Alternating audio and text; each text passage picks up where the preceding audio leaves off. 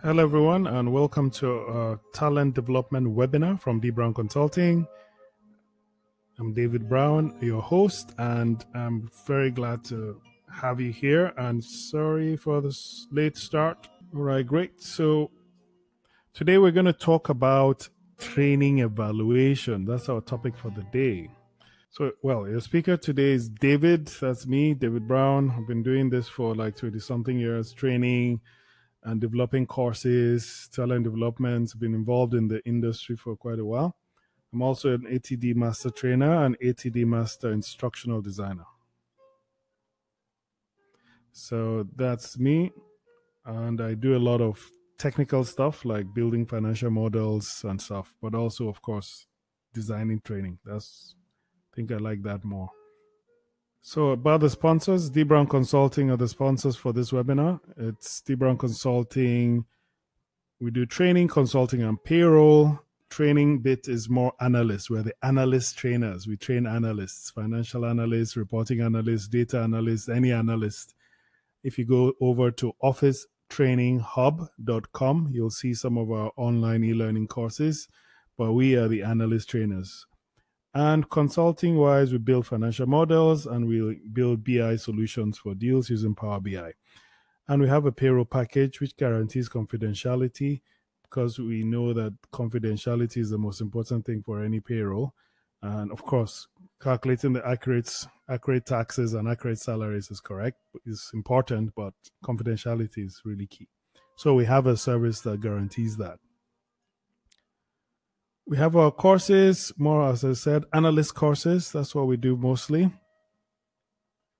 So we have financial analyst, financial modeling, business intelligence, Excel, and then we have a bunch of online courses as well. And we have affiliates, Financial Modeling Institute, Microsoft, and ATD. Those are our core affiliates. And for those that like technical stuff, you'd like to join our meetup groups. We have free meetup groups for financial modeling, meetup groups for Power BI, meetup groups for Excel. So if you join those meetup groups, you'll be able to get notification and invites to our live meetups and our online webinars. So this topic is mainly kind of started off by Donald Kirkpatrick, yeah, and he is the Don, so to say, of evaluation. He developed 4 levels of evaluation, and that has been the gold standard for evaluation ever since. I think he developed that in the 50s, a pretty long time ago. He's late now. He passed away, unfortunately, in 2014, but at least he had a really wonderful life, and he's contributed extremely heavily to the training and development and talent and development industry. He was once the president of ASTD, that's currently called ATD, Association for Talent Development. And he's written so many books on management and training, and he's really positively affected the training industry. His name will live on for a very, very, very long time. So here we're going to talk about those 3 levels, and we're also actually going to talk about what they call the New World Kirkpatrick model, which is a slight modification to the old model. So it's quite a nice thing we're going to talk about there, as in the new additions to the 4 levels. So if you already know the 4 levels, then you have to know whether you know the additions to the 4 levels. So let's get started. There are really 4 levels of evaluation, and we're going to discuss these 4 levels, and we have some comments there and see how everybody uses those 4 levels. So the number 1 level, if anyone knows what it is, type it in the chat. What is level 1? What is level 1? Who knows? Type in the chat. So we're going to start with level 1. So what's level 1? Who knows level 1? There are 4 levels: level 1, level 2, level 3, level 4. What is the first level of evaluation? People don't want to. Just type. Okay, nobody wants to type. Just guess. If you can't, just guess.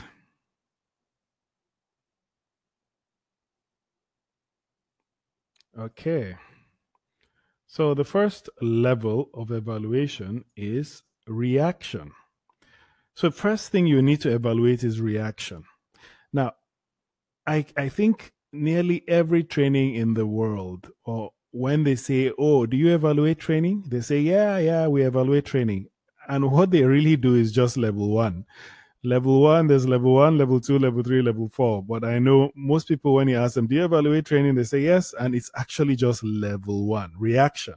What did we mean by reaction? You remember those forms you give people at the end of the training and say, hey, please fill this form, fill this evaluation form. And then you say, how well did you understand what was taught? Very well so, not so well, or not satisfactory. How well did the facilitator give you time to practice? All those typical questions are basically measuring reaction, right? So you're measuring customer satisfaction, and your customer being the participant, right? Yeah. So that's what was originally defined in Kirkpatrick's model, reaction.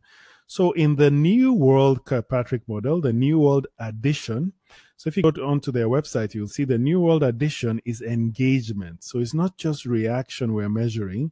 We want to also understand the degree to which participants are actively involved in and contributing to the learning experience. So we also have to measure engagement. So part of level one is reaction, but add to it engagement, and then also relevance. That's another thing which they've added to level one. So we're measuring not just reaction, but engagement and relevance. So the degree to which training participants will have the opportunity to use or apply what they've learned in the training on their job. So that is the relevance. So you could do a training that's absolutely not relevant to your job. So that's, you should measure that in part of the reaction. So level one is reaction, yes, but you should also look out for engagement and relevance as part of level one. So how many of us here do level one? Just say yes or no. Yeah, so relevance is key, and I think is one of the most used levels of evaluation. Yeah. Reaction, really. Yeah, reaction. And then we've talked about engagement and relevance being the new world additions to the level one. So let me just type that in the chat so you remember. So it's engagement and reaction. Oh, no, it's not reaction, relevance. Relevance being the new additions. So, great. So what is level two? If level one is reaction, which is what we do every time, we just print out those forms and people fill the forms and says, yes, the training was very nice, excellent, the food was good. What is level two? Someone should type level two. So what is level two? Come on, type, please. Type. What is level two? I'm waiting for you guys. You have to participate. You have to engage. I need to get you guys engaged. Yes. And is this relevant to you? I'm doing my own level one evaluation right now. So can you tell me what is level two?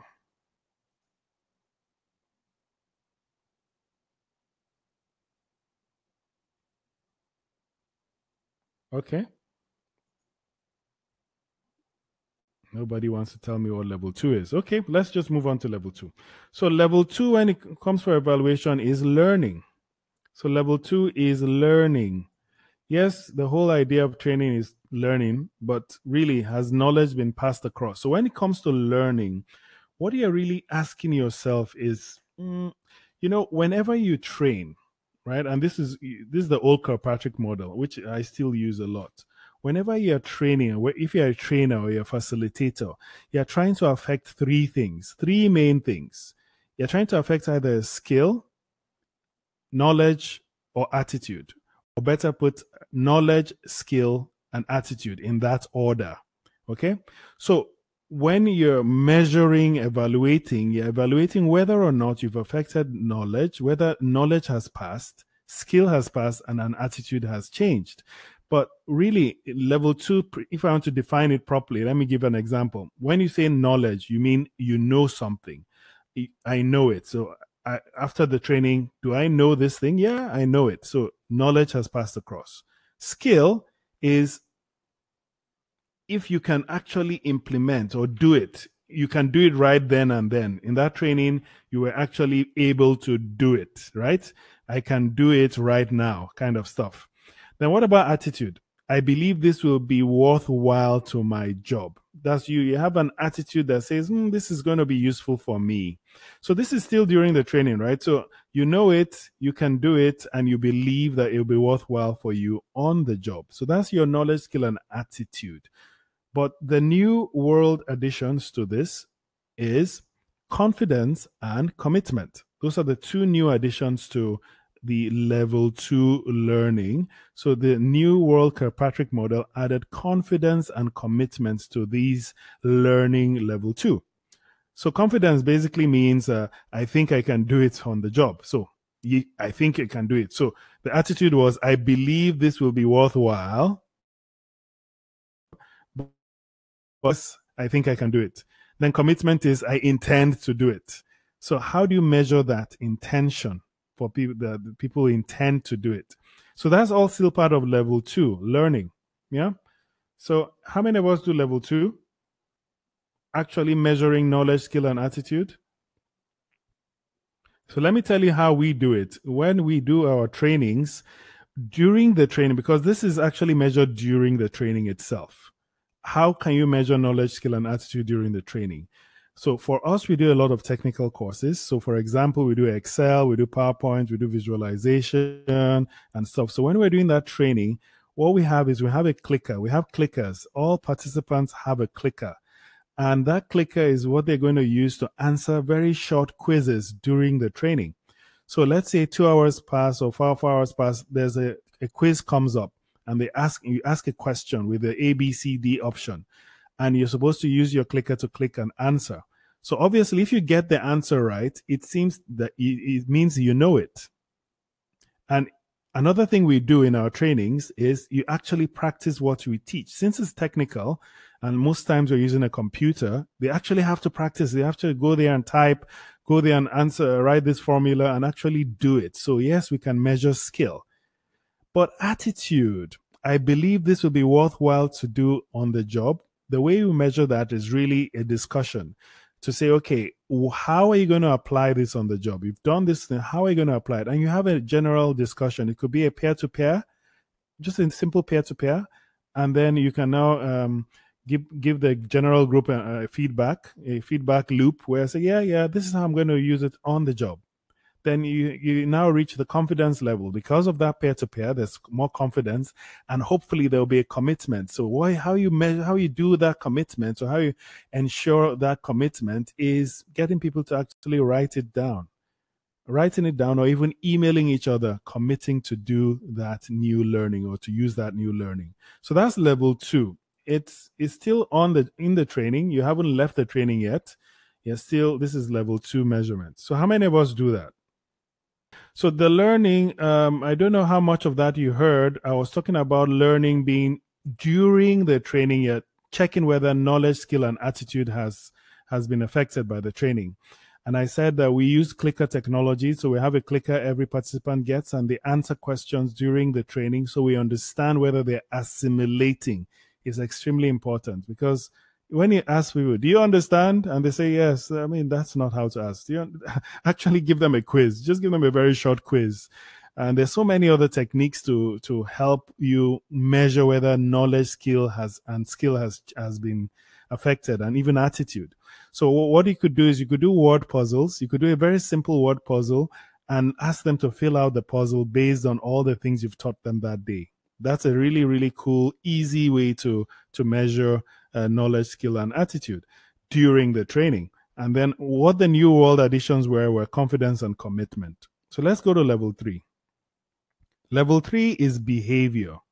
So level 3 is behavior. Now, behavior is a very key aspect. And how do you measure behavior? Right? How do you measure behavior?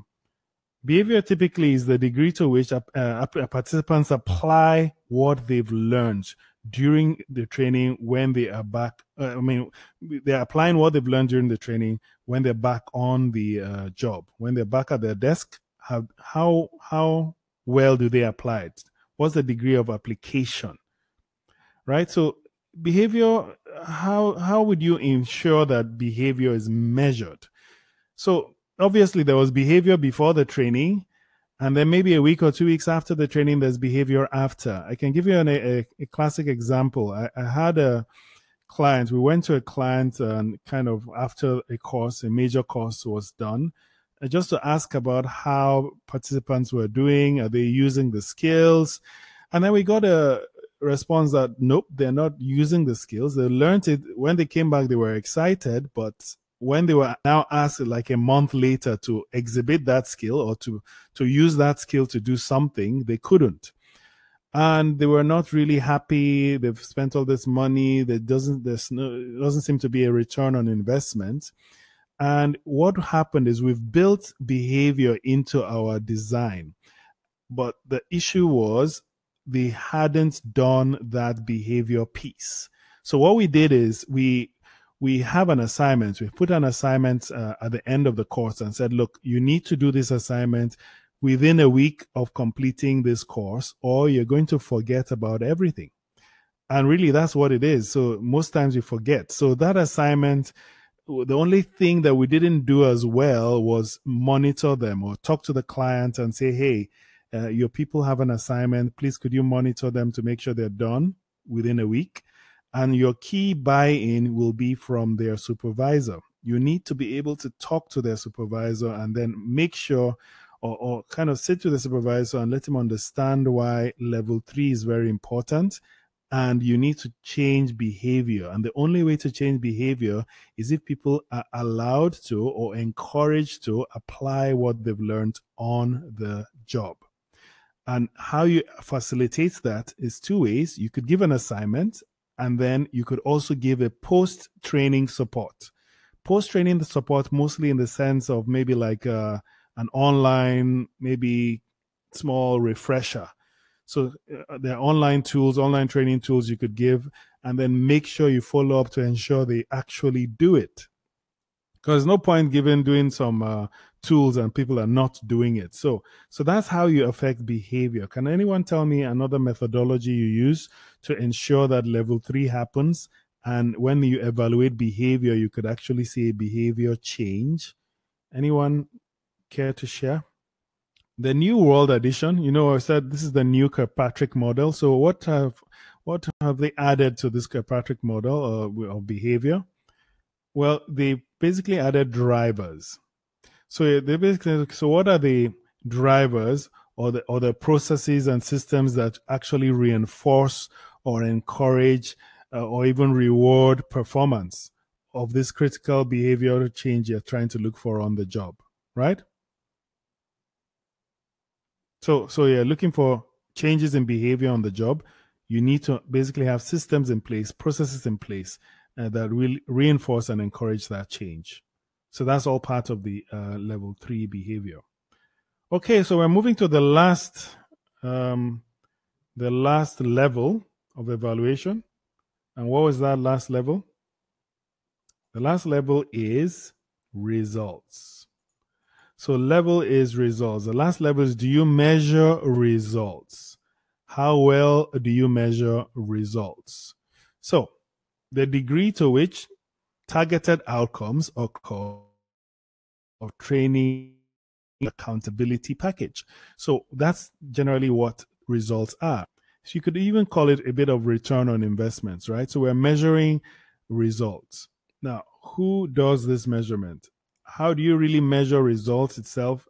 In practical terms, you can say that the training has resulted in a 50% increase in something, or the training has resulted in 20% savings in time. Anybody here? Okay, so Lawrence uses appraisals. So you use appraisals to measure results. And then, of course, when maybe if I'm getting you right, somebody scored maybe evaluation was 60%. And after the training, evaluation went up to 75% because performance went up. And you now attribute, the only issue with that is attribution. How are we going to attribute that performance gain to the training? Because lots of other things are also affecting performance. Who knows? The guy could have probably been trying to look for a house for 6 good months. He's homeless and he finally got a nice house, and now he's relaxed and now his performance has increased. And we think it's actually the training he did 2 months ago. So it's attribution, it becomes an issue, right? Or Lawrence, do you find that issue as attribution? It'd be nice if you can put your mic up, Lawrence. I would like you to contribute, because I don't just like myself talking every time. So if you could request for a mic to speak, I can then release your mic so you can speak. I'd like to hear from Lawrence if it's possible. All right. Okay, so that is results. So results, we understand results. But then there, as I said, there's a new world addition. So there's the new world Kirkpatrick model. And the new world Kirkpatrick model adds a leading indicators to the results level 4. So level 4 should, yes, you should have results, return on investment, but you should also calculate leading indicators. Yeah. So short-term observations and measurements suggesting that critical behavior are on track or to create a positive impact on desired results. So quick observations and then those measurements that actually tell you that things have changed. So this leads to return on investments, really. That's what results are. And you should be able to actually calculate return on investments. But let's give a little bit of credit to Kirkpatrick for this model that he developed. And our ATD in 2000, I believe, is it 2003? I can't really remember when exactly. They paid a tribute to Kirkpatrick. And that was just probably a year or two before he passed away. So let me play that short couple of minutes tribute for you.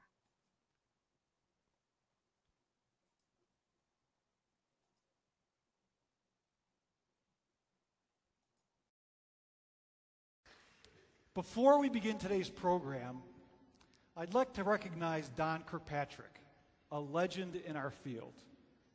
With 2011 marking the final year of regular speaking engagements, this ASD International Conference and Exposition is the last opportunity for all of us to hear from Don. We interviewed Don about the origin of the 4 levels of evaluation and what he thinks is critical for the future of the field. Here's Don. You know, that's about the most common question I'm asked. How did you come up with the 4 levels? And to tell you, it's a long story, but I was teaching at the Management Institute at the University of Wisconsin, and I had my master's degree from the School of Business. I decided I want to get my PhD, and in doing that, I decided I'm going to do evaluating the program I was teaching in. Between then and that was in 1954, when I got my PhD, I had gone to the School of Education and evaluated the programs, basically 1 and 2, but I had said something. I said, the day of reckoning probably is going to come when top management's going to look for more than level 1 and level 2, which are reaction learning. So then between 54 and 59, I did some research on behavior and results. I went into companies. I found out, are you using what you learned? And if so, what can you show any evidence of productivity or quality or more sales or anything from it? So I did some research. And then in 1959, Bob Craig, the editor of the ASTD Journal, called me and said, Don, I understand you've done some research on evaluation. Would you write an article? And I said, Bob, I'll tell you what I'll do. I'll write 4 articles, 1 on reaction, 1 on learning, 1 on behavior, and 1 on results. He said, we've never published this series before, and I said, it's a good time to start. So the value of that book is not just my 4 articles. The value of that book is the case studies we have from Toyota and from Caterpillar and from IBM and from a lot of other companies. And people have been able to look at those case studies and say, well, here's a reaction sheet I'm going to use. or here's how I'm going to measure learning, or here's what I can do to measure behavior, or here's what I can do to measure results. And that is one of the reasons why it's been so popular throughout the world, is because the case studies are not just my concepts and theories and principles and techniques. So I would suggest the real key to the future is to build this partnership with managers, get them on board. In one of our books, Implementing the Four Levels, I've written a chapter on how to get managers on board. And that's what you need, and you need top management involved as a partnership in terms of it isn't just training that by itself, it's doing it. It's the things that they want you to accomplish, and then you know that ahead of time, and then you know what your objectives can be, and I think that's the trend in the future. And if you want to be successful in the training profession, let me suggest you take that advice about to get managers on board, and starting with them saying, if you want this program, what do you want us to accomplish? And what are your expectations? And what does success look like to you?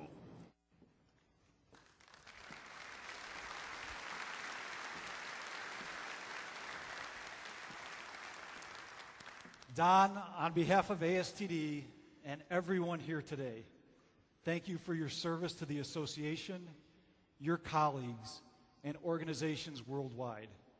You have helped learning professionals everywhere understand the importance and the impact of measuring our work. Don, please stand so we can recognize you for your work.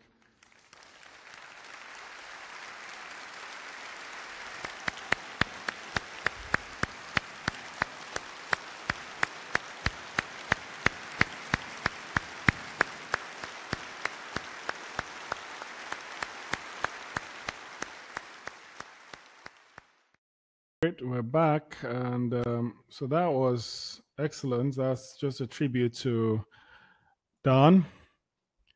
And so what did we learn from that? Any key points that we can take out of that? Can we just type in the chat? Any key points we can take out of that short talk by Donald Kirkpatrick?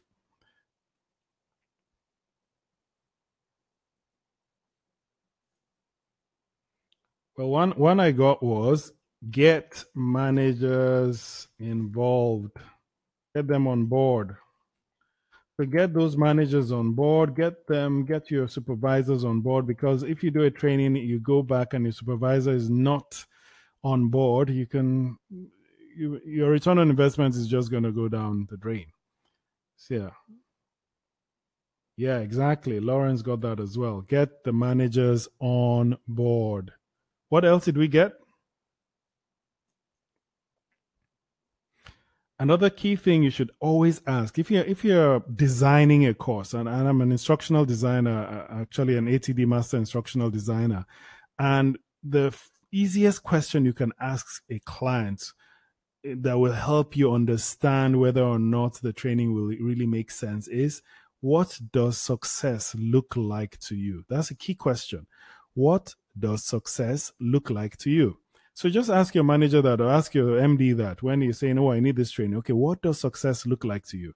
Then write down everything that person says, and then ask yourself, so if this is what success looks like, what can I do to make that happen? What changes do I need to make? And what are we going to put in the training that would affect that change? And that will give us those 4 levels that we're talking about, right? So what does success look like to you? So for us here, as in what I want to do is just ask us a little question. Let me do a quick poll. I'm just evaluating myself here a bit.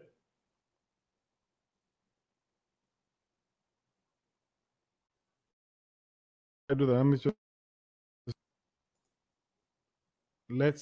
Let me ask you this question. So I'm asking,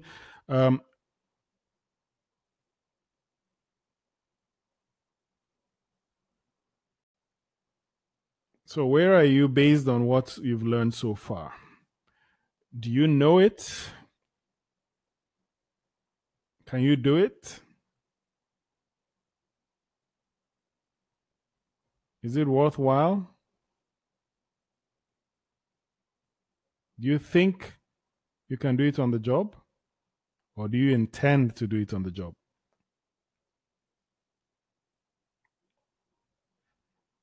So let's answer those. That's just what you've learned today, right? Just what you've just learned, right? Based on what you've learned so far.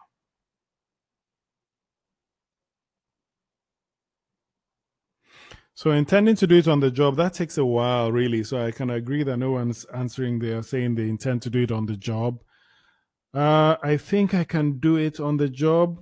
Well, again, maybe level 3, level 4 is very tough for some people. But level 1 and 2, I think you can actually do level 1 and 2. Level 3 and 4 needs a little bit more planning. All right, so I'm going to end the poll. Right, so here I want to talk about return on investment. Right, return on investment. And if you look at the screen, I have a book by Jack Phillips. He's also one of the top dons in return on investment. He's very well known for return on investment calculation in the industry. And Ron Drew Stone. Those are the two that wrote this book, How to Measure Training Results. It's actually a very valuable book. It's a practical guide to tracking the 6 key indicators. So they have 6 key indicators that they put in. And well, the 6 key indicators is just another way of like the 4 levels. Okay. So, there are different models for everything. There's ADDIE, there's SAM. All of them say practically the same thing, right? So there are 6 indicators. So first of all, he has a 10-stage process for measurements. That's what they have. They have a 10-stage process.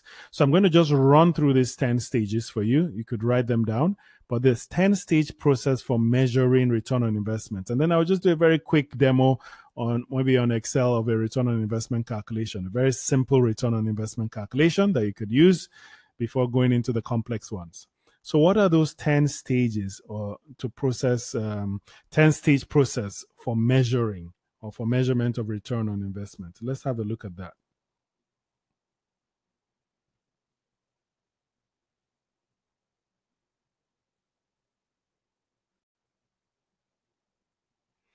Okay, I can see Lawrence's comments. Very true. That it seems only Lawrence is commenting. Everybody else is quiet. Why? Anyway, level 4 was also a bit difficult to achieve, and he's thinking it's because you didn't get the managers on board. And usually that's what happens. If the managers are not on board, the supervisors are not on board, the CEO is not on board, things will not change. All right. Okay, so that's a good one. So let me quickly go through these 10. So we have develop training objectives as number 1. So if you really want to calculate return on investments, the first thing you need to do is really develop training objectives.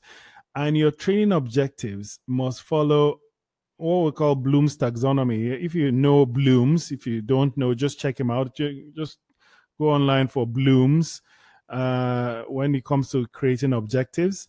And you have to create objectives at each level. So that's level 1, level 2, level 3, level 4. You must create objectives for all those 4 levels. Now, Jack Phillips, his own model has 5 levels. So his five levels are reaction, learning, application, impact, and return on investment. So, of course, if you remember, Kirkpatrick's levels were reaction, learning, behavior, and results. So here we have reaction, learning, application, which is behavior, impact, which I guess is results, and then return on investment. So everyone kind of builds their own little levels, right? So when you develop training objectives, the basis for the measurement really is, at the end of the day, you're a business. So most of us do corporate training. You need to increase revenue or reduce cost. Your training, you should be able to track whether or not your training increased revenue or reduced cost. And if you can't track that, then you're not doing return on investment calculations. And the best way to track is to write very clear-cut objectives. Write objectives for reaction, for learning. So example for an objective for reaction is you need to define a specific level of satisfaction and reaction to the training as it relates to the participants and as delivered to the participants. So we all do that. We do reaction, we do learning. defining a specific knowledge or skill to be developed. That's the learning, right? The application, on the other hand, is you need to define behavior that must change. So what behavior must change? That's the application. The impact is to define the specific business metric, the specific business measure that needs to change. So you find out what that metric is before, and then after the training, you measure it again.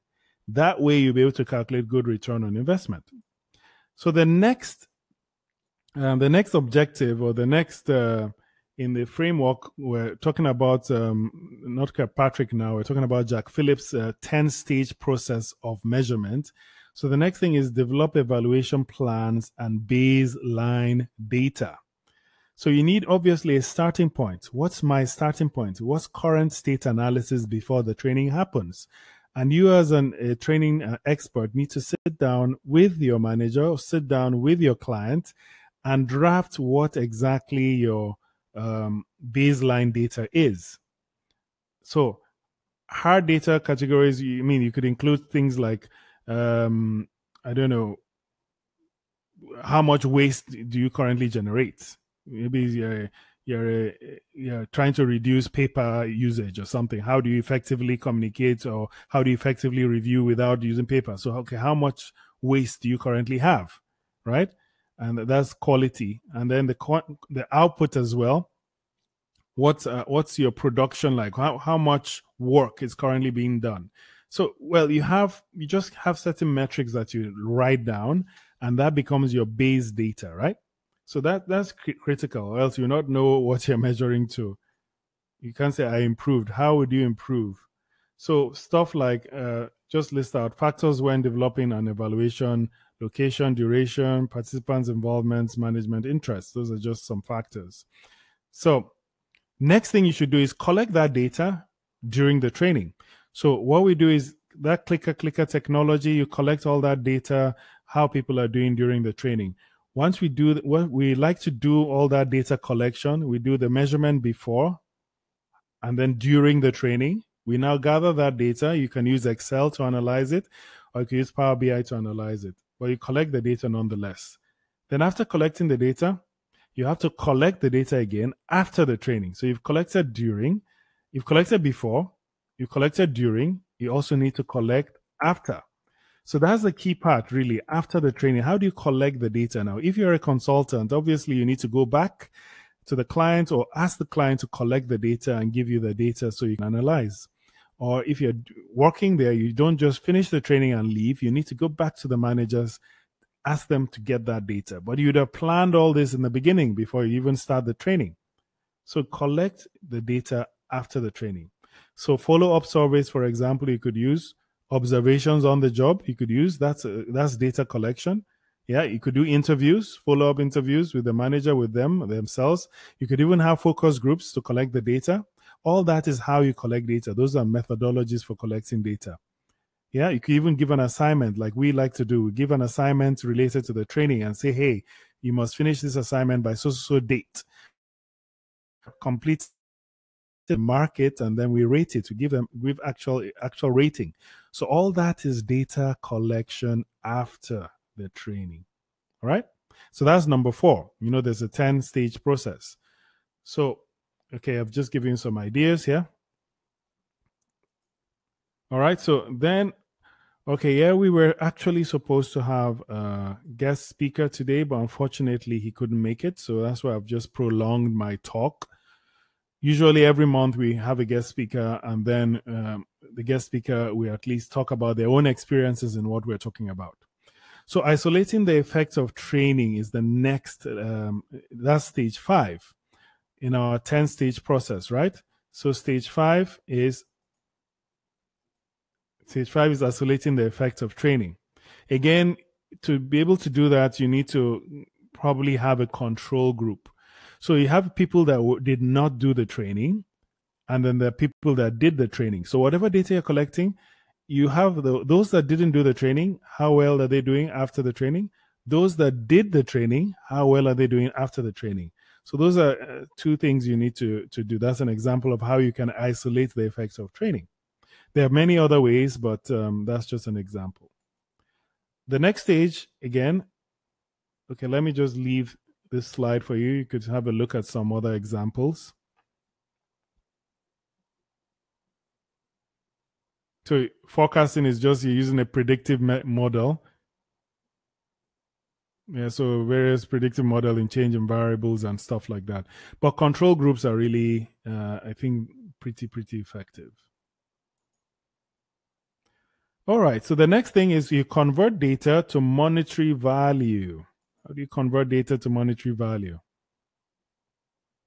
So a simple way, which I'm going to show you in the example is, well, how long were you doing this task for? I was doing this task. It took me 2.5 hours to do this task. After the training, 1 month after the training, how long are you doing this task for? Oh, it's taking me 1 hour. So you've saved 1.5 hours. Maybe you save 1.5 hours every week. So if you save 1.5 hours every week and you do 50 weeks in the year, so 1.5 hours times 50 gives you 75. 75 hours, how much is an hour worth? 75 times whatever that hour is worth is technically your savings. That's how much you've saved. So that's just an example. There are many others. So convert data to monetary value. That's step number 6. If I remember, yep, that's step number 6. Yeah.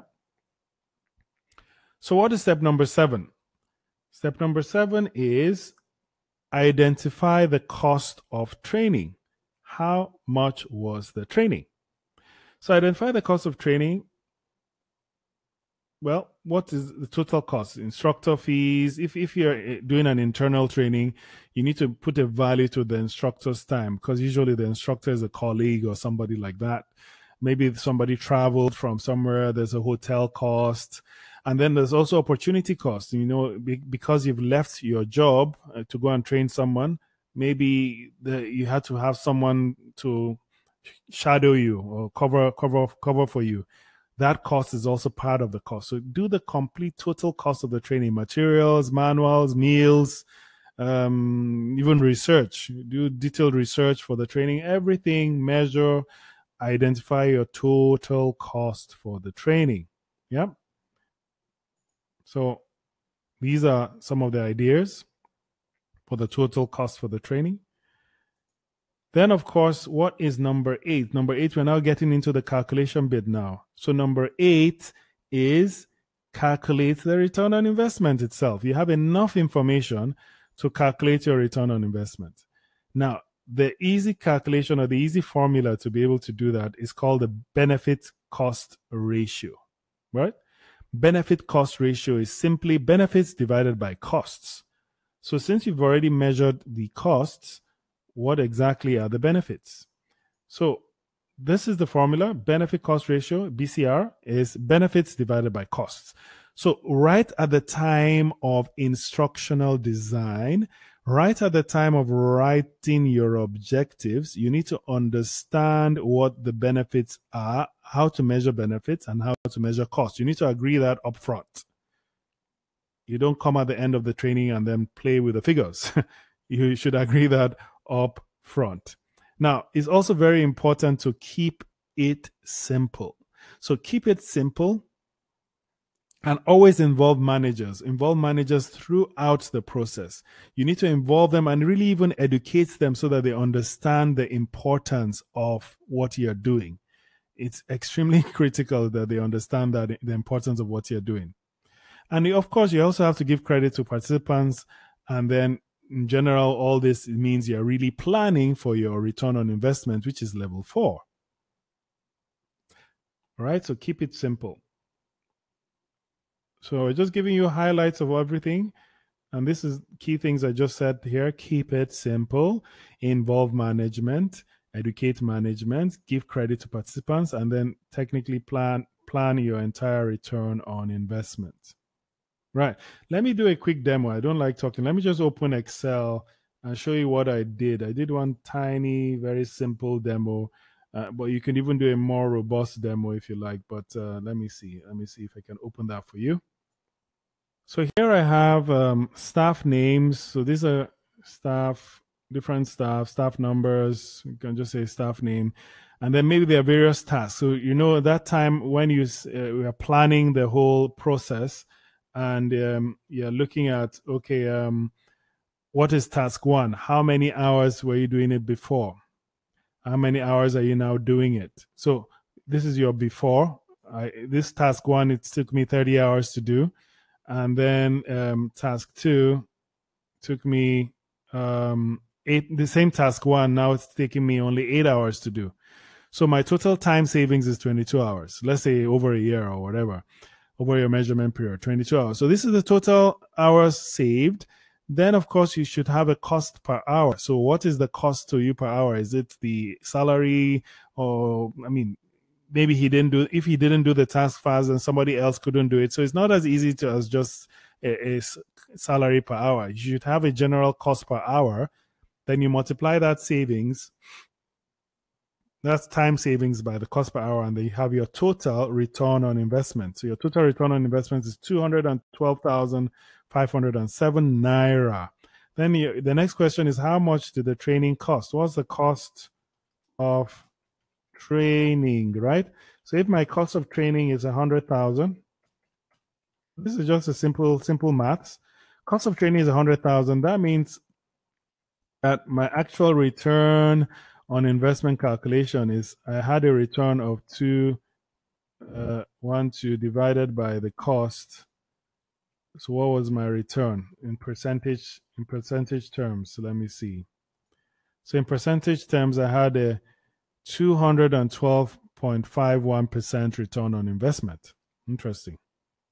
That's my ROI. This is a very simplistic way of calculating ROI, but it's something that can be done. The only way you can do this is if you plan ahead.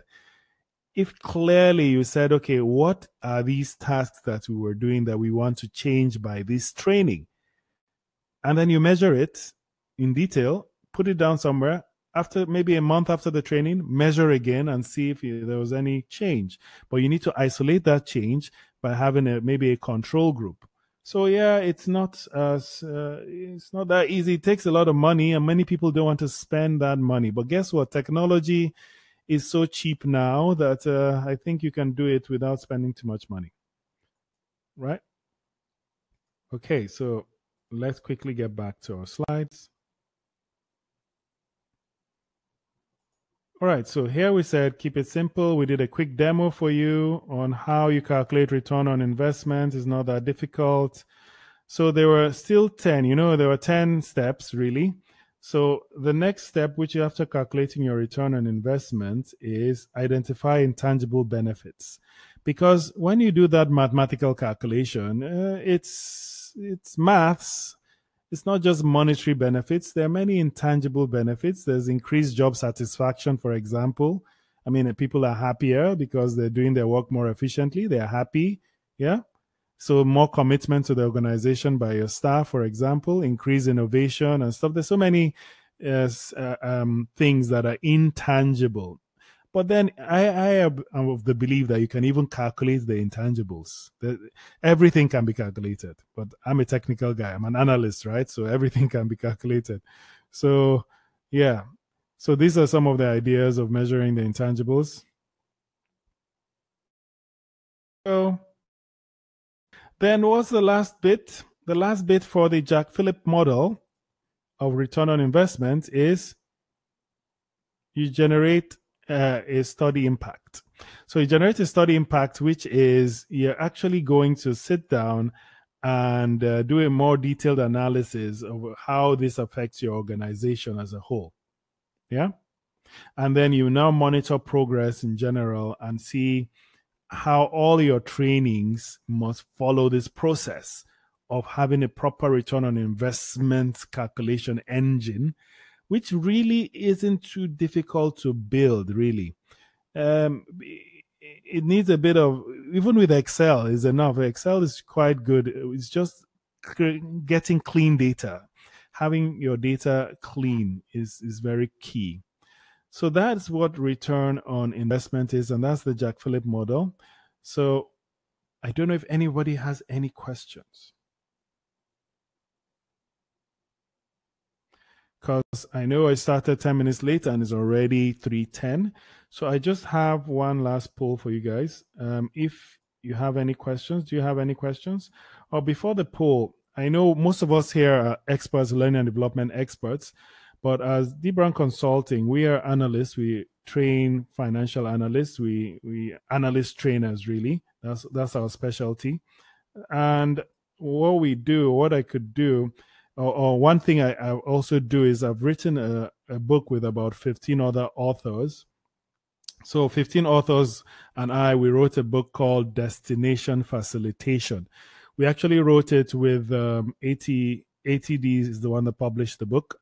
And so the book is out and it's going through how do you use your participants' cultural preferences or use your participants' cultural traits. For example, you're training in a class that has a Chinese, an Indian, a Nigerian, a South African, somebody from Kuwait. How do you bring all of that together in your training, and how do you now take advantage of those cultural differences? So there's not really a minus, it's a big plus in the training. So, or for example, you're an international trainer and you're flying to China. Someone saw you online and liked your content and says, hey, come to China. What are the things you shouldn't do? Things that you could do in the US that you should years on how you become an facilitator. So it's destination facilitation. 15 of us wrote it, 15 different countries covering the entire globe, every continent in the globe. And it's a really good read. Yeah, it's a really good read. I encourage you guys to go check it out. Right. I'll also share a link with you. One of the key things in measuring training, what I find, especially for us that do technical training, is a big frustration when it comes to exams, really. Because at the end of the day, when you're running an academy, so you're running an academy and it's like a 6 months academy. So me, I think 6 months is way too much to run an academy anyway. So you're running this academy and at the end of the day, you have to find out whether or not people, how do I place people? Do I put this person in the corporate finance department? Do I put him in the treasury department? And what you end up doing is writing an exam. So people now write this exam and the exam at the end of the day is what you now use to place people. But there are some people that are specialists in writing exams. I mean, I've come to realize that there's some people that are just so good at writing exams. So once they read and do the exam, you now place them based on that exam. It is really not a good way. A better way is throughout that training process, you're doing level 2. You're doing level 2, level 2, level 2, level 2, which is gauging whether or not the skill, knowledge, and attitude has actually passed during that training, during the academy. So you remember the clicker thing I said we use? You can use that every single day, gather data points on whether their competencies, whether or not they exhibit those competencies every single day. So you're testing different competencies for the different things you're training.